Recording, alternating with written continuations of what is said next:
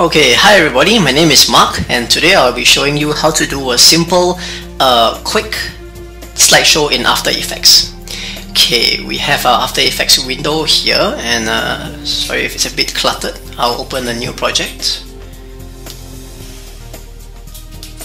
So you go to New Project. Alright, now everything is all clean and we can start afresh. So to import your pictures in, you can go to File, Import, File, or Apple I. Now what I like to do is I like to go to the project panel here and double click, and that brings up my import file dialog box. So I have my pictures here and I'm gonna just select some for the sake of this tutorial. Okay, and okay. Alright, now that all my photos and my pictures are inside, I just have to make sure that they're all selected and I drag them to this icon here. What it does is it creates a composition. After Effects works in composition, so you have to create one, and once you let go, it says new composition from selection. So After Effects knows that you're going to bring in all these photographs and you're going to make one composition out of them.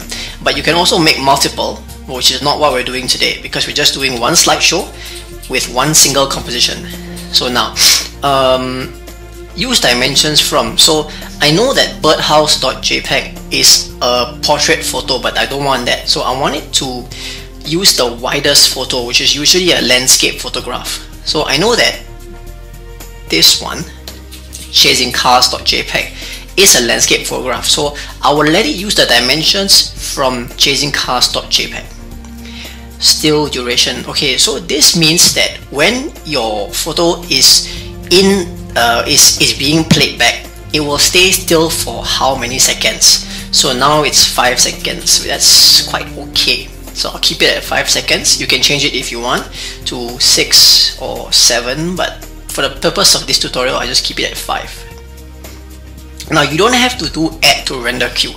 What it does, if you check this, it will render as you work on it. So actually, if you're really in a hurry and this is for something really quick, you can do it, and by the time you're finished, it will probably be almost done rendering as well, but not now. I mean, I don't think that I will do it here.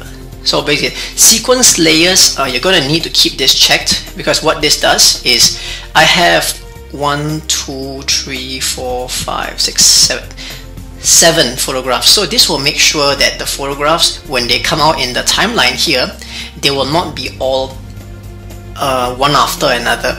They will be in sequence. So when I get to the timeline, you will have a better picture of what I mean. Overlap, yes, keep it on. Duration of dissolve, yeah. So this basically means it's 1 second dissolve. So you can have a option to go and cross dissolve front or back layers, but I'll just keep it on front layer for now. And we go to OK, and bang. You see that all the photos are already here, and this is what I mean by sequence. So After Effects is smart in a way that it is able to go and put it all into a sequence for you. So pretty much this is your quick and easy slideshow done. So I'll just go through it once, and there's your dissolve.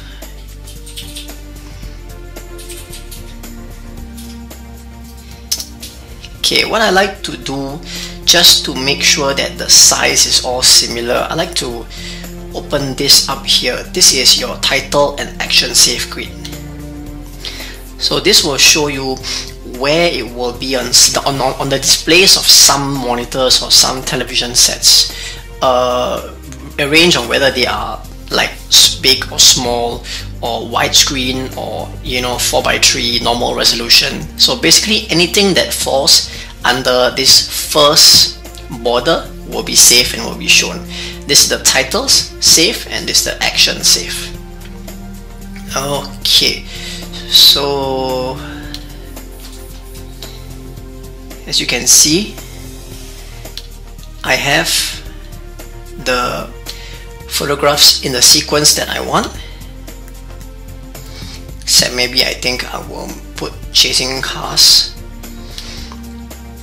before birdhouse. So that means that I need to click here on chasing cars and then bring it up above. Okay, I'll just bring this here, align it with that, and bring this to the start, and that's it.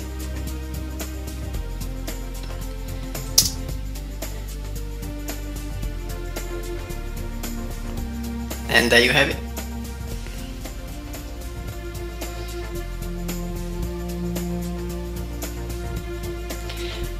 Well, for the sake of a more complete project, I would add music to this if there's a song you like or there's a soundtrack you like. But you can do that in Final Cut Pro or any other video editing or non-linear editing software. So basically that's it for this tutorial. It was pretty easy to do, and you can have a slideshow within 5 minutes. So thank you for watching, and hope you subscribe to my channel. Thank you.